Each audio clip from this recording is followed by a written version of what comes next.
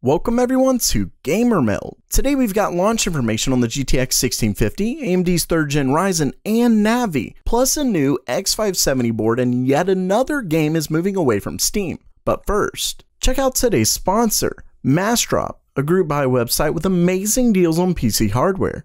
It's free to sign up, so what are you waiting for? Start saving now by visiting the link in the description below. Okay.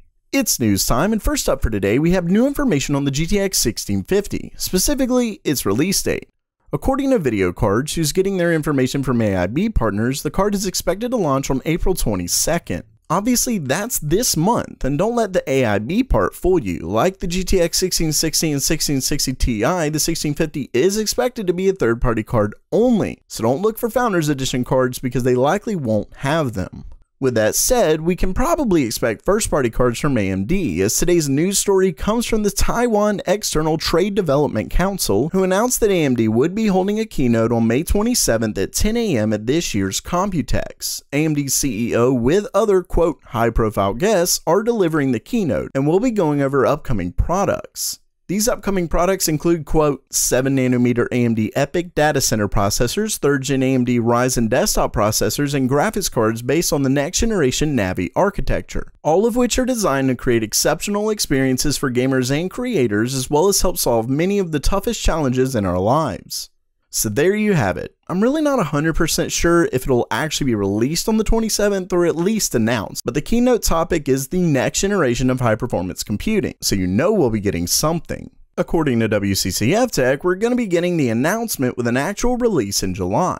Now, I'll use this time to go ahead and reveal that unfortunately I won't be attending Computex. I looked a little while back and the plane ticket prices alone are just too much right now. It sucks because I seriously wanted to go, but I will be holding a live stream where we can discuss the keynote as it's taking place. So definitely make sure to subscribe and mark your calendars for that.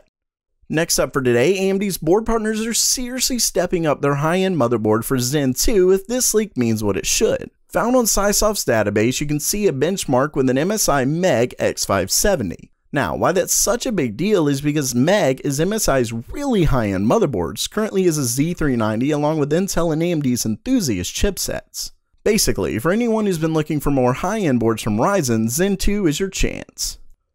The last bit of news today brings us to more of the gaming side of things, with Ubisoft's upcoming title Anno 1800 being released exclusively on Uplay and the Epic Games Store. What's ridiculous is that the title was originally available for pre-order on Steam, and I'll say that Ubisoft didn't cancel those pre-orders, but the beta won't be available on Steam, and obviously people don't like the idea of their friends playing on another platform. Basically, this is yet another huge title that's moving away from Steam. And obviously competition is a good thing, but the only issue is that the Epic Games Store doesn't have reviews, and when they do, they plan to let publishers decide which titles they want reviews on, leading to consumers losing their voice. Of course, this could be just what Steam needs to lower their cuts in sales, hopefully leading to lower prices for consumers.